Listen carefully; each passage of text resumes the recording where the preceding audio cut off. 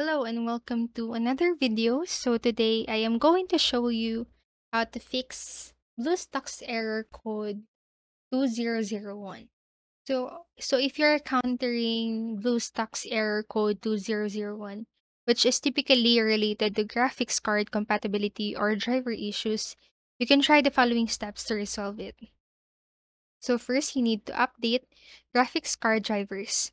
So outdated or incompatible graphics card drivers can cause errors in BlueStacks. Visit the website of your graphic cards manufacturer such as NVIDIA or AMD or Intel and download the latest drivers for your specific graphics card model. And then install the updated drivers and restart your computer. Launch BlueStacks again to see if the error is resolved. So next is to enable virtualization. So BlueStacks requires virtualization technology to be enabled in your computer's BIOS settings. To check if virtualization is enabled, just restart your computer and enter the BIOS settings by pressing a specific key during startup. But the common keys include F2, F10, or Del.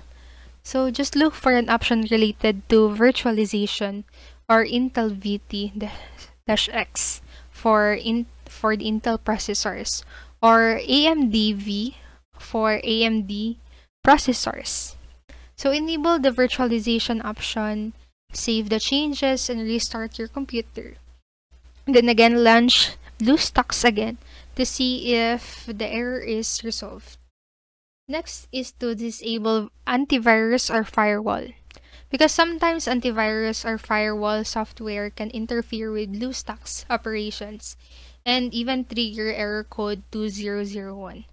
So temporarily disable any antivirus or firewall software on your computer and check if the error persists. If the error is resolved, just add an exception for BlueStacks in your antivirus or firewall settings to allow it to function properly.